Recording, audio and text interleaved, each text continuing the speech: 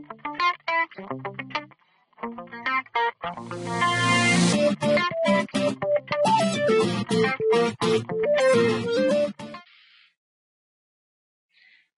today, we're going to be looking at number 10 in the circulation problem set. And this is asking us to examine the 4 different pressures that are involved in bulk flow processes and to determine which one of those pressures would not cause an increase in lymphatic flow. So in other words, we're looking for one of the factors that would decrease the potential for lymph flow. So in order to do this, we're going to draw up a general representation of a capillary at the top of our screen. We're going to represent those endothelial cells just as dashed lines. So this is our capillary. And then right outside of that, down below, would be the interstitial fluid. So we know from our lectures that there are 4 different pressures that are involved in the bulk flow within capillaries of the body. So first, we have our heart that's going to be pumping. We'll just do a very generic version of the heart there, not anatomically correct. Because the heart is going to be pumping blood into our blood vessels, that would result in a pressure that's called the blood hydrostatic pressure, or we'll just abbreviate it here as BHP. So that's going to be one of the main pressures that would tend to promote filtration, or the movement of fluids from inside the blood compartment to the interstitial fluid. Now, if this were the only factor that were involved, we would lose all of our fluid out of blood vessels. So we know that there has to be something else that's operating to bring the fluids back. So we also have another pressure, which is called the blood colloid osmotic pressure. And that's due to the fact that within the blood vessel, we have large molecular weight proteins that are unable to pass out through those endothelial cell clefts. So the water is attracted by osmosis back to those proteins, and that results in our blood colloid osmotic pressure. So this would be the main pressure that would tend to promote reabsorption in the blood vessel. Now, one other pressure that we have that we're going to manipulate in this particular problem, although it's typically not a very large pressure, is the interstitial fluid, colloid osmotic pressure. So this is due to the fact that sometimes there can be some proteins that might escape out into the interstitial fluid, so they would be promoting filtration of that fluid via osmosis. Right, and then last but not least, there is another pressure here, the interstitial fluid, hydrostatic pressure, which would tend to promote reabsorption. This is going to occur if for some reason pressure starts to build out in the interstitial fluid. So you can think of this as a back pressure of hydrostatic pressure. Now what this problem is asking for is the tendency for us to come out and form lymph. So we're looking at the influence of these pressures on the formation of lymph. So in other words, we're talking about lymph is going to be more likely to be formed if there's something that either increases filtration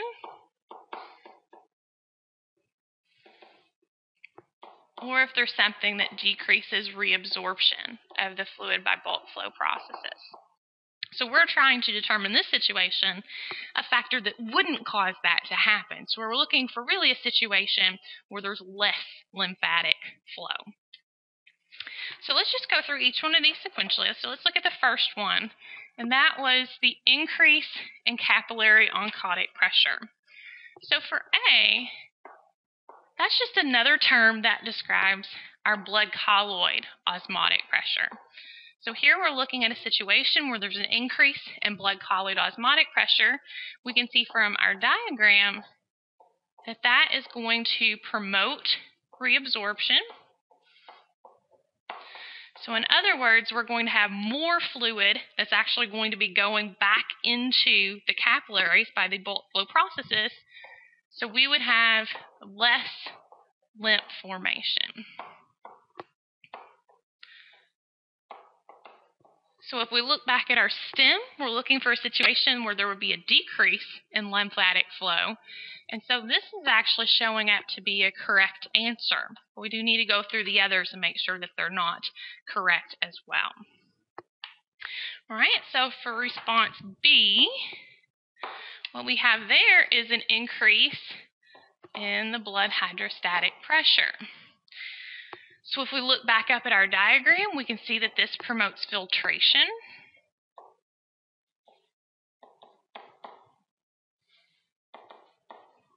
And so the tendency here would be to increase our lymph formation. There would be more fluid passing out from the capillary into the interstitial fluid, which could then enter into our lymphatic capillaries. So that eliminates B as a correct response. Also eliminate E as a response, because we know not all of the above will increase lymphatic formation and flow. Let's go through the other two just to make sure that we understand why they are not correct choices for this particular stem. Okay, for C, we're looking at a situation where there would be an increase in the capillary permeability.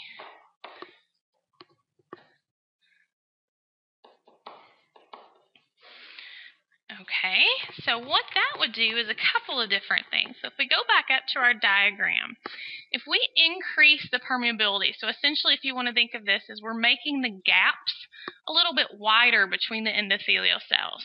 So more of these proteins could actually come out through those endothelial cell clefts and go into the interstitial fluid.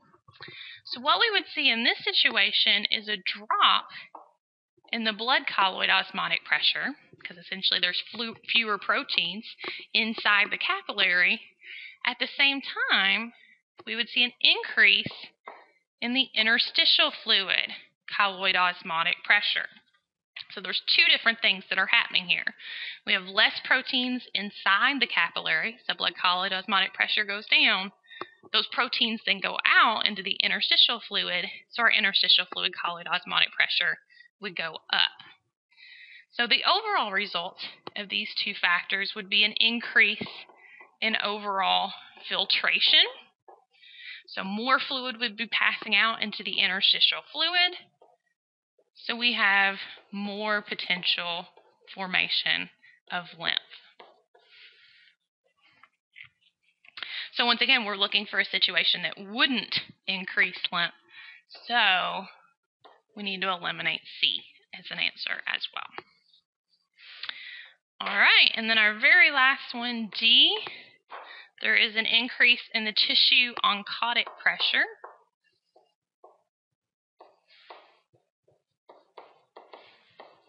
Okay. That's just another way of saying an increase in the interstitial fluid colloid osmotic pressure. So remember that those two terms could really be used interchangeably. Oncotic is just another term for colloid osmotic, and tissue and interstitial fluid pressures could be used interchangeably here. So we've already seen from our diagram above that an increase in the interstitial fluid colloid osmotic pressure would increase filtration, which would of course lead to an increase in lymph formation.